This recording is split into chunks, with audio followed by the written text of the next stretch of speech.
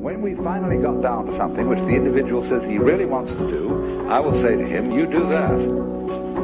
And forget the money. Because if you say that getting the money is the most important thing, you will spend your life completely wasting your time. You'll be doing things you don't like doing in order to go on living, that is, to go on doing things you don't like doing, which is stupid. Better to have a short life that is full of what you like doing than a long life spent in a miserable way. So why are we doing this? Why? Okay, individually, why are you doing this podcast? Because I feel like expressing myself is not only good for me, it feels good for me to like let me flow out, but it's also good for other people because I've experienced things that they could have even experienced similar things, but because of other things I experienced, I had a particular like view during it. And that could be like of benefit to other people's future experience at the beginning. Yeah. Like this is awesome what we're doing. Just like sitting and having a genuine conversation. Like three friends just chilling and talking. Like listening to each other's ideas. And that is why I want to do a podcast, is to share these ideas that we've had and share ideas that other people have had, because it's valuable to share like the positive experiences with people. And things that work, things that don't work, and finding what's right for you in your life and sharing just the awesomeness of life in general with the world. Yeah, I feel like we don't get the opportunity a lot to say what we think or say what we mean. Yeah. You should say what you mean and mean what you say, and I feel like that we don't get the opportunity a lot, so I feel like this is a good place to share ideas and then share our experiences so us and the viewers can come out of the video like better, or like knowing something they didn't know before. Like inspired. Yeah. Just inspired to like share and express themselves. Yeah. And it definitely feels grounding too, like just sitting and being able to have honest expression. It like, so much of the time we're in our head and we're thinking about like, I'll be thinking about what you're thinking about, and we'll go off on these things that are just made up in our heads. But once we talk about it, we'll be like, oh, like, you weren't thinking that? Like, I wasn't thinking this, and we can say how it actually is, and then it brings us both down on the same like playing field, and we don't feel weird about each other, we feel like good about each other, which is how it should be. So I feel like everyone kind of thinks the same way. I mean, not really, but like have the same ideas, but we're too scared to share them because they might be dumb. But then you say them, and the other person is like, yo, I was totally thinking that too. We're actually thinking generally the same thing a lot of the times because we're all human. There's something called the shared human experience where we're just like, we're very similar, we're one species, just like doing the same thing. So yeah, my idea is that ignorance isn't bliss.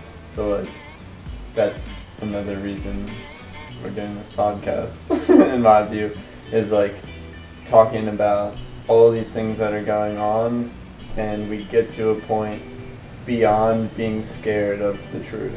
And we get to a point of accepting what is the truth and what is the logical thing to do about it. So you learn more about the situation and you can adapt better. So like, I experienced some shit that no one else did. I should share that if I think it could be of benefit to other people. So like, that's why we express, and that's like why people started talking in the first place. Like, this one guy goes out on some venture. He's like, oh, yo, I saw this herd of deer, like, they're going this way, like, 2 miles, and everyone's just like, oh, word, like, it's easier for everyone once we're all on the same page, and we can, like, link up and execute the mission properly. That literally, like, communication was, like, made to, like, help each other out. That's a very good point. Share knowledge. Going back to, like, our ancestors and how they lived in tribes and hunted and gathered together. If you didn't work together, your chances of survival went way down. And communication was like essential. Like good communication, like among tribe members, and now communication is like not in person. It's like chopped up.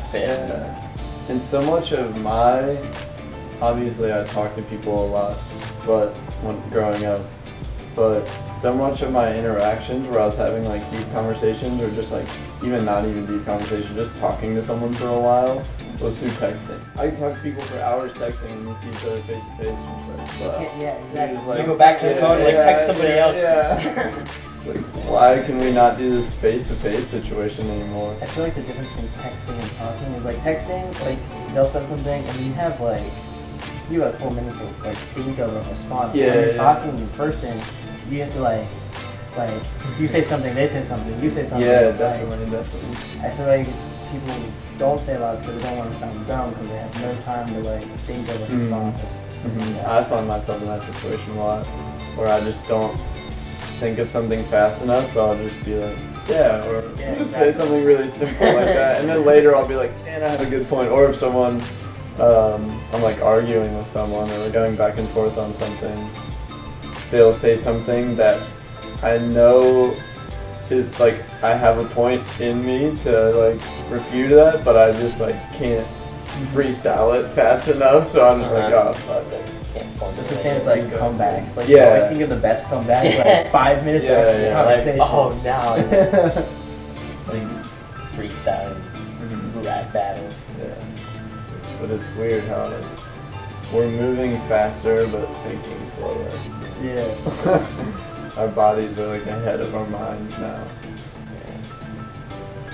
And I guess that kind of relates into what you guys said you were talking about the other week, was people doing something they don't want to do their whole life, which also relates to like kids jumping right into college without knowing what they want to do. Like their body's ahead of their mind. Their mind is just like, oh, this is the next step, but they haven't fully thought through like, what are the next steps after that? Like they know like the first step and not like Which I think that's a reason gap years are so important. Kids to go out and experience shit, just live and don't worry about like going to school or getting a job. Just experience some shit and you'll figure out what you like and don't like. We don't really know that when we jump into school, and then we do 4 years and we're like, man, I don't want anything to do with this major. Sorry for wasting all your money. Sorry guys. Yeah, information is definitely valuable. And that's all we have to offer, basically, is information. Knowledge and power. And a lot of our information is based off our experiences. So like, expressing that is good. Here's a good segue, like experiences. Like, we talk about this all the time. Like, growth in experience is, most of the time, in order to grow, you have to suffer. Like, adverse experience is where the most growth happens. I guess that's why having certain practices, whether it's like a weekly practice or daily practice, is a good thing to remind you of what that quote said, or all the things you've learned, because we know what's good. It's in us already. Like, you don't really need to see it. You can you'll figure it out because it's in there. But these things outside of us can remind us. But having like daily practices, whatever it is, just like writing down 5 things you're grateful for, just having something that's like your reminder of like kind of your core values and something that's real to you, just something you believe in, reminding you of what you believe in. So much of the time we forget, and our actions don't align with what we believe in. And then we feel shitty because our actions didn't align. We're like, oh, why did I do that? Like today, like I did that today, eating this white flour, sugary bread that was so delicious. I honestly don't regret it that much, but it's not something that I normally do, and I'm pretty gassy from it now. So I'm feeling the consequences, and I definitely don't want to do that again. That was an experience. Yeah, exactly. That's what I was saying. Like, it's call an it an experiment. Yeah. But that's the crucial thing, living and learning. You said write down 5 things you're grateful for. I think that's a great like thing to do because a lot of people take things for granted, and like they're called first world problems. Like, like we have electricity and water and actual food. Everything is great right now. Yeah. Like, everything is couldn't be better. We mentioned this earlier. We have the option to be healthy. Yeah. We like what? we have. We're the just like nah. We have the choice. The choice to be healthy. The choice to be successful. The choice to take action. Like there are so many people who don't have those options that we have. Like, and we take it for granted and make up problems. Yeah, like we have a 24-hour Harris Teeter right Yeah. there. We can get anything we want. 24 hours. For 24 Food hours. from all over the world. Like, you get Indian food, everything. Asian food. Sushi. What you want? Yeah, for real. Let's go over to Harry Teets. Or we're still just sitting here like, Like, wish I had something. I don't know what I want. I want something. I'm a victim. But yeah, those daily practices are crucial because they keep you on track. Consistency. And being on track is an interesting thing because there's like the track that society set, like we talked about earlier, like go to school, go to college, get married, get a job, all that stuff. That's like the set defined track. But your path is like a loose path. It's like a path that's right for you. It's not like a straight road. Your path could be running all like wild through the woods. It's not like a straight thing. But just doing daily things that like keep you on the path that's right for you. Like meditating is also a practice. Like meditating that's why they call it a practice, because it's you practice becoming present and becoming like here now.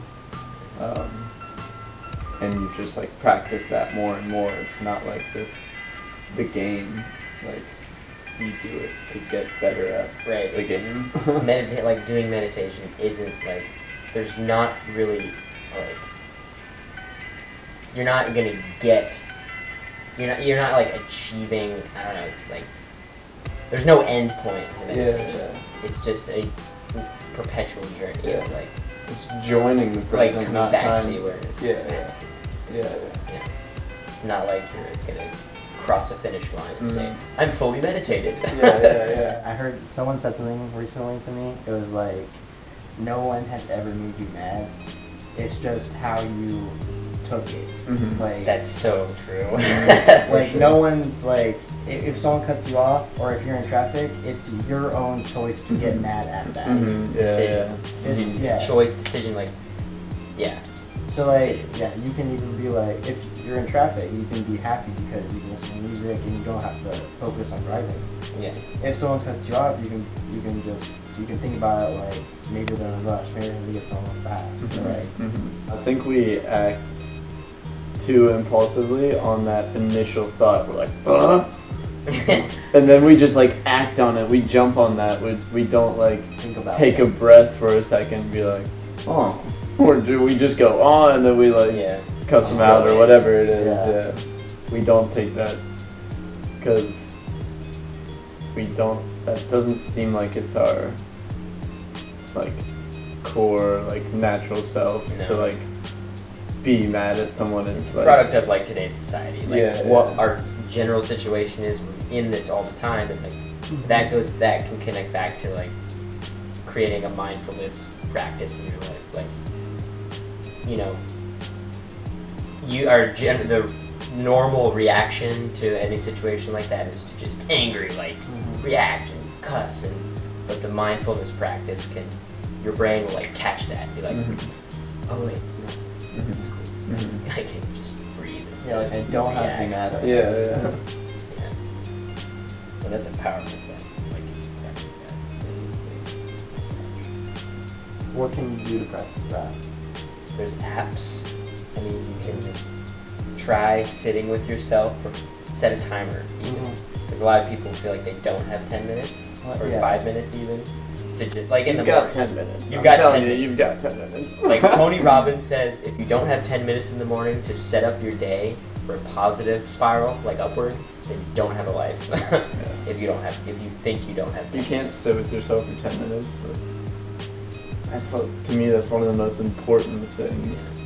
It's just like being able to be, because that's at the end of the day, that's what all this stuff that we're doing allows us to do. We like are able to grow food better. We have all this technology that is supposed to make living easy, but we get it all, and then we like get to this point where we want more. Like we're sitting here with all this, like you said, like electricity in this warm, like cozy house in the winter, and we're just like, nah, I want something else now. Like we're just trained to do that, but that's like all this stuff is still allow us to just be. Like you should get to that point and be like, cool, now I can just like.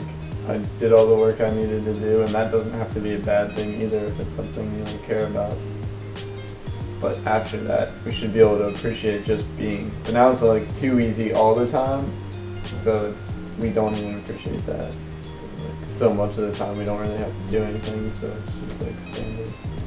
I feel like people are too scared of like dying and not feeling like they didn't have a full life, so they're doing all this stuff to like they go to school so they can get the good job, so they're always busy and never like appreciating anything or doing things they actually like, and so they end up like old and still feel like they're not fulfilled because they spent all their time doing all the stuff they don't like to do stuff they wanted to like, and they didn't get any time to do it. Yeah. Like you can totally flip that paradigm. Yeah. Do the things you love, be happy, and then do great work.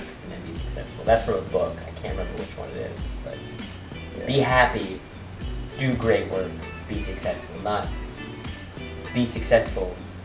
No, do great work, be successful, then be happy. Like happiness should be first. Yeah. There's another quote. It's your ego says, once everything falls into place, I'll find peace. But your spirit says, once I find peace, everything will fall into place. Yeah. It's like start with that, and that's like the 10 minutes a day. Like start your day like grounding yourself to what you are and like what is true to you and how you feel before you just jump into all this shit without thinking about it and you're on this like hamster wheel. Like start out with like, alright, today I need to like do these things, or set your intention, whatever it may be for that particular day. Like we skip that step, but it's so crucial. Just like feel what it feels like to breathe. You guys know what it feels like to breathe? But it's pretty good. Yeah, no, not all the time. Yeah. Definitely, that's the thing. So appreciate it when you can. Everyone's pretty good. Turns out. It's vital. You need it to survive. Yeah, so good express sesh. So, if you're watching this video, tomorrow morning, write down 5 things you're grateful for and ask someone the most exciting thing that happened that day. They'll be hyped. They'll be hyped, for real. 5 things. Alright. Peace out, y'all.